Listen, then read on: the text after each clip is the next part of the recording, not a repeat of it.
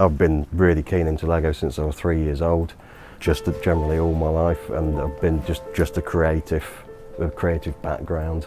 I'm sort of quite well known for the trains that I build. I've even got videos of it running as well. This is why it's important for me for it to not only look correct, but for it to work. What I do with personal builds is I strive for as realistic as possible, which can have adverse effects because sometimes people just walk straight past saying, "No, Dad, that's not Lego."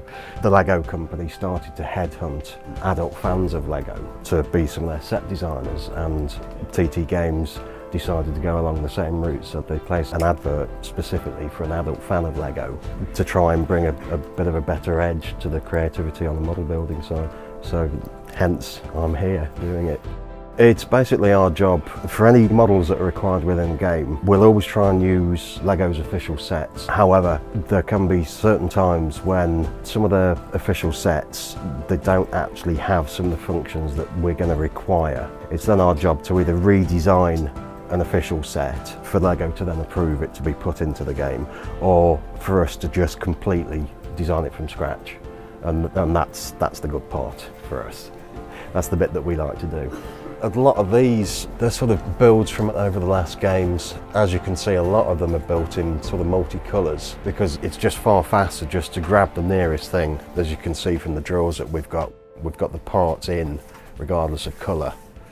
But I mean, yeah, we've got everything from Indiana Jones 2 all the way through the 7 games that I've worked on. But there can be certain times when you get into larger builds where it's easier straight away to go digital because you'll get an instant sense of scale. Obviously this is still very much a work in progress at the moment. We have all the different types of Lego that's been produced. We've got a version of all the Lego colour palette range as well, so we can then colour change the parts to any colour that we want to. Lego is very much about you're limited to parts, and that's half the challenge of the creativity. That's typical of the concept art that we'll get. That for the rear. And those are literally the 3 pictures that I had to build that from. That was a big job. That's one of my favourite, yeah.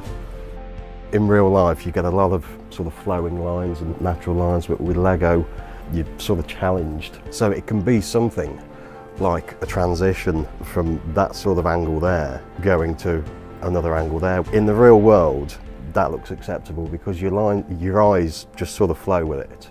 But on screen, something like that would stand out like a sore thumb. We have been given the go-ahead for if we're ever stuck and we need to design a part specifically for a build, we're okay to do it because it's what Lego would do for a new set. But I won't, because we're doing the games and it's for the fans of Lego as well. It's really our goal that everything is buildable within games, so if they see a part that doesn't exist, we've sort of, as far as I'm concerned, we've blown it. I've not done my job properly. I should be able to do it without having to create a new element for it. This is sort of a typical example of when we're designing vehicles, we've got official Lego vehicles. So we use those as a size reference, and these are ones that we've been coming up with for Marvel. That's an example of 5 vehicles that we've built now for Marvel.